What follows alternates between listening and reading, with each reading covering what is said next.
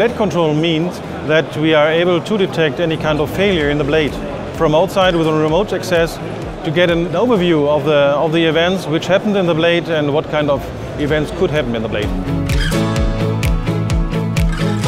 The condition monitoring systems from Weidmüller, for example, the system for screw and nut crack detection, allows the customer to have at any time an indication about the blade bearing, the nuts and the bolts that are used in the wind turbine.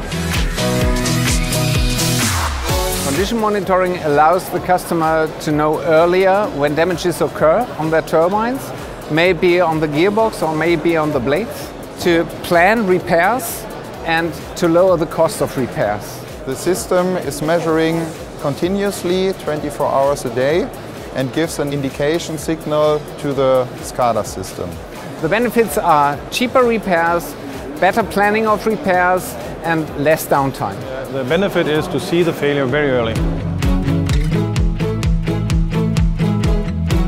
The next step of condition monitoring is the step towards industrial analytics. Instead of condition monitoring systems, the industrial analytics is a more further development. Industrial analytics means that we analyze the data in more depth and find self-learning algorithms for predictive maintenance.